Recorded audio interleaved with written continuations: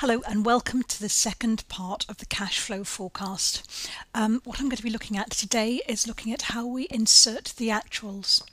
And you might think, well, I've done a forecast, that's fine, that's what I needed to do for the bank or whatever it happens to do. But the really key thing is being able to estimate what's actually going on and then compare that with the actual. So what we need to do is actually put in, and the reason that I left the columns here is so that I could put the extra for the actuals in, and you'll notice that I've actually completed all of the forecast for all the different months for a whole year, and now I've got a forecast for July and then I've got a total for the year. And you'll see that this figure here, this time I haven't used auto sum.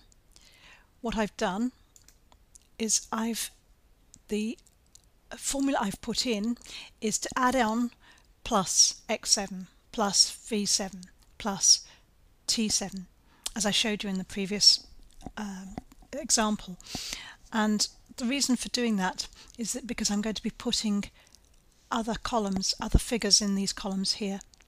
So when I've done that, I then copy that, and if you remember to copy it, I go right click or command click, copy, and then just take it down to the one I want to copy it to and just go paste. And what it will do is it will just copy that same formula from there to there. And I've done that all the way down for the total for the year, with the exception of this figure here. Now you might be thinking, what's that figure there? That, if you remember, is our bank balance brought forward, and our total is that we had at the beginning when we started out was 100.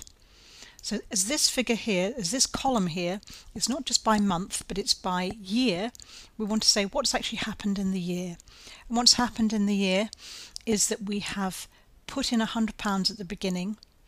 We've had all these the net inflow or outflow. The net inflow is 873, and we've got a bank balance carried forward at the end of July, at the end of the year, of 973. So that's what that's telling us. That's what we forecast.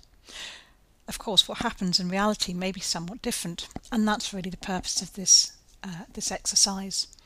So what we do is we put the actual figures in for August.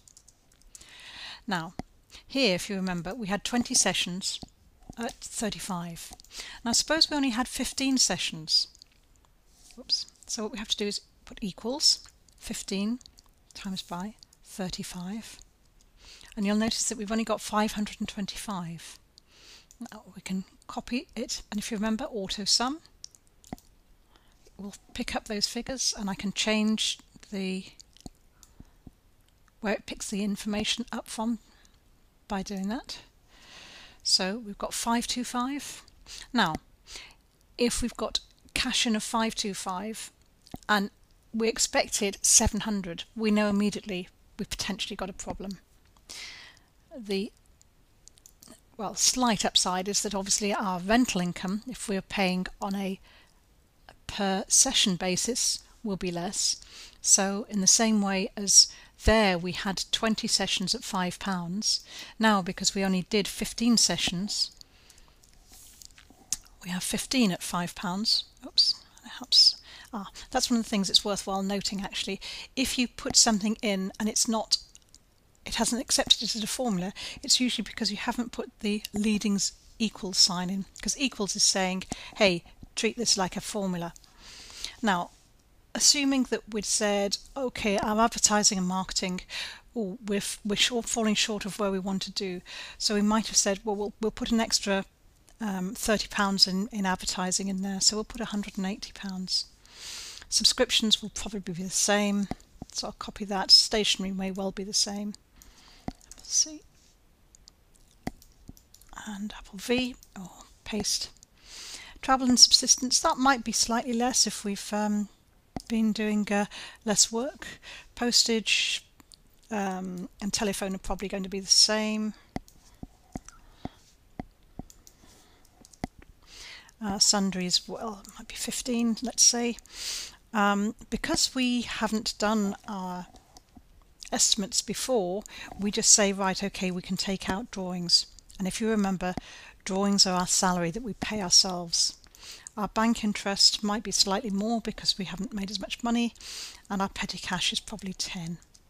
So in the same way, we can either copy that cell across, or we can go auto sum and it picks up all those figures. Now total inflow outflow, so we copy and paste, and what it's saying is, oops, we've actually got a net outflow of 101. So bank balance, we had £100 to start off with, copy, paste, and now when we pick up this, just transferring the formulas across, when we've picked up this net inflow of 101, you'll notice that we've actually gone into overdraft. Now immediately that means when we go for our actual in September,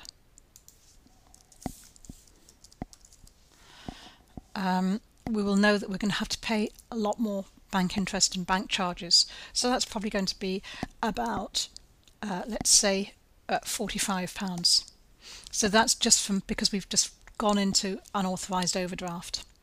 Our petty cash may well be the same, and I'm going to assume that we've actually had a similar number, 15 sessions.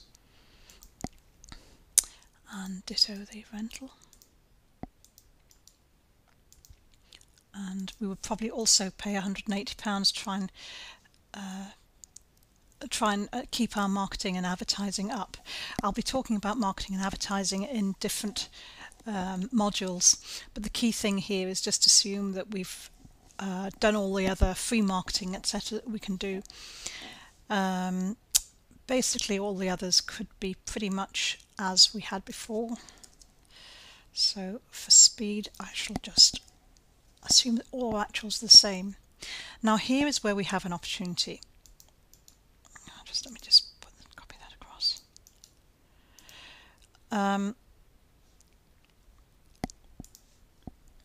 So auto sum. Oh, now you see it's picked up the wrong figures. So what we want to do is, and I just literally put the cursor where I want it to be, and it'll pick up the right figures. So you see here,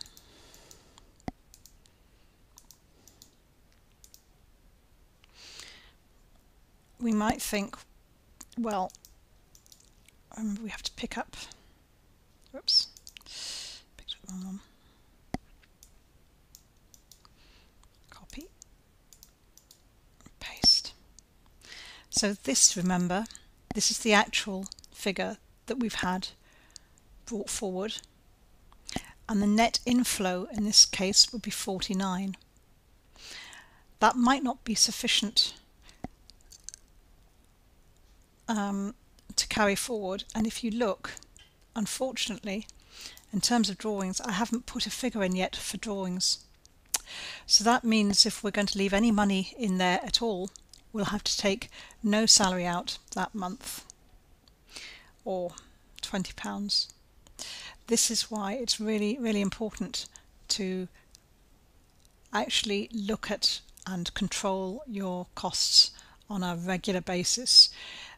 Perhaps initially weekly. You can do each of these figures weekly as well as monthly, and to make adjustments. Now, making adjustments, what you want to do is best way is obviously to try and increase your income, and the way to do that is to spend more, possibly time and effort, rather than necessarily cost, on advertising and marketing. As I said, I'll look at that in a different thing. And then secondly, reducing our costs. And if all else fails, I'm afraid the way that all self-employed people do it is they pay themselves less. I say all, a lot of self-employed people. So you can see by putting in the actual, you can make a comparison, the forecast, the actual. You can actually do a very formal variance, as it's called, which is a comparison between forecast and actual. But if you actually look at the two columns, you can actually see we've got a shortfall in their income. We've got a shortfall in the cash going out as well, but that's mainly because we haven't paid ourselves. So this means that going forward you'd need to make some further adjustments. So for example, reducing the drawings, increasing your income, reducing your expenditure in order to keep control. And that's it. And good luck with that. As I said, keep it simple.